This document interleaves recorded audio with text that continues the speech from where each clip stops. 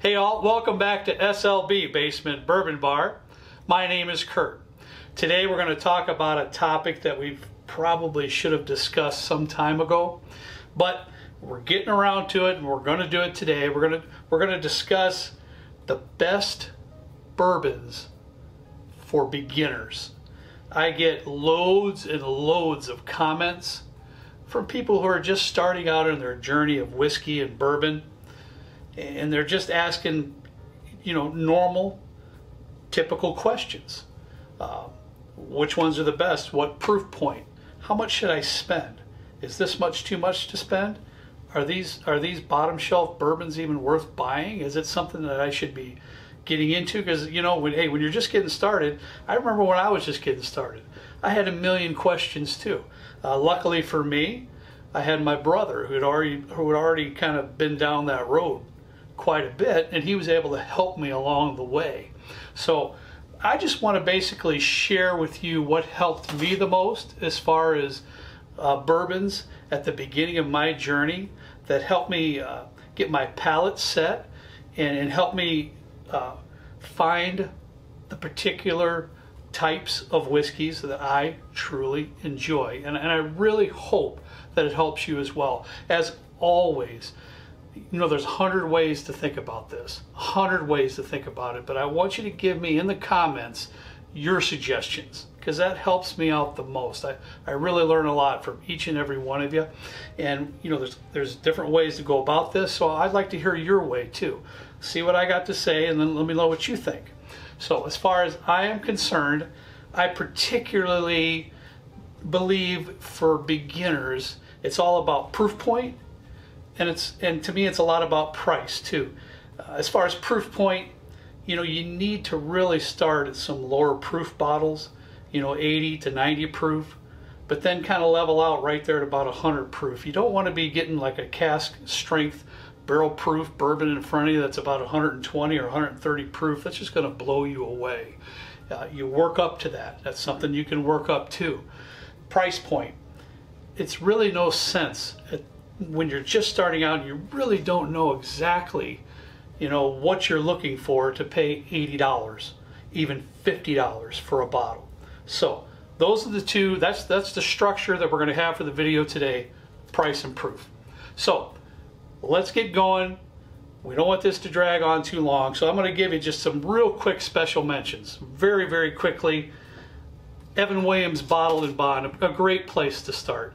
The only reason this isn't in the video is because we've talked about it many, many times on our videos. So Evan Williams Bottled and Bond, great starting bourbon.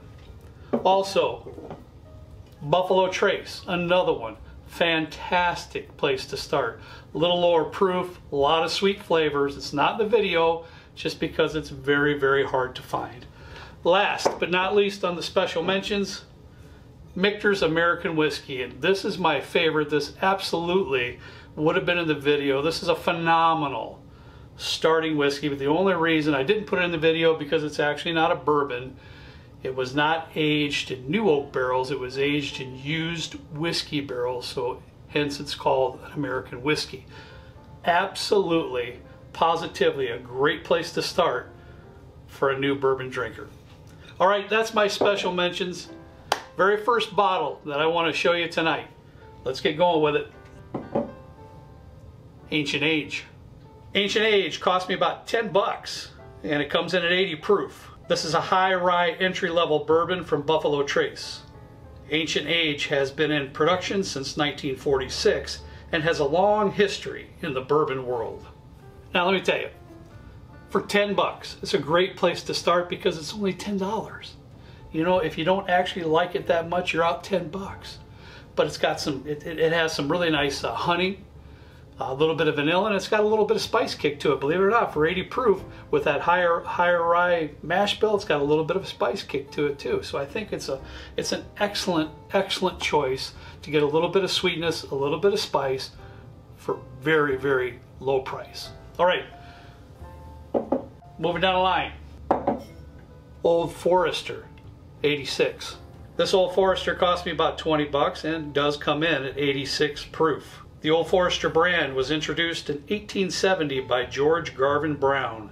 This Kentucky Straight bourbon is made from a mash bill of 72% corn, 18% rye, and 10% malted barley. This 86 proof bourbon is the brand's entry level product. Let's face it, Old Forester puts out some incredible stuff. They really do.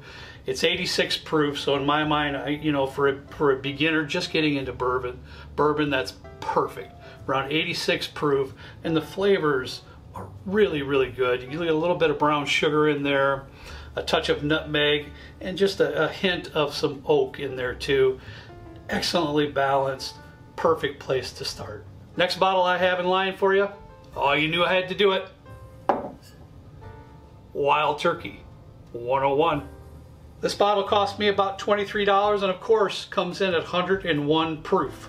Wild Turkey 101 is the flagship brand of Wild Turkey. It is a blend of 6, 7, and 8-year-old bourbons with a mash bill of 75% corn, 13% rye, and 12% malted barley.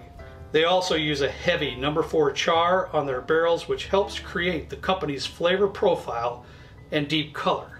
If you've watched this channel much at all, you know that I really love Wild Turkey products, and especially this Wild Turkey 101. I think it's a little bit right on the crest of where I'd want to start as far as higher proof of where I'd want to start somebody at the beginning of their journey, being at that 101 proof, right at that 100 proof level. I think is where you really want to cap out at. But to me, the flavors are just quintessential bourbon. There you go, honey. I said it. Quintessential bourbon. It's just it's caramel, it's vanilla on the back end with a beautiful toasted oak.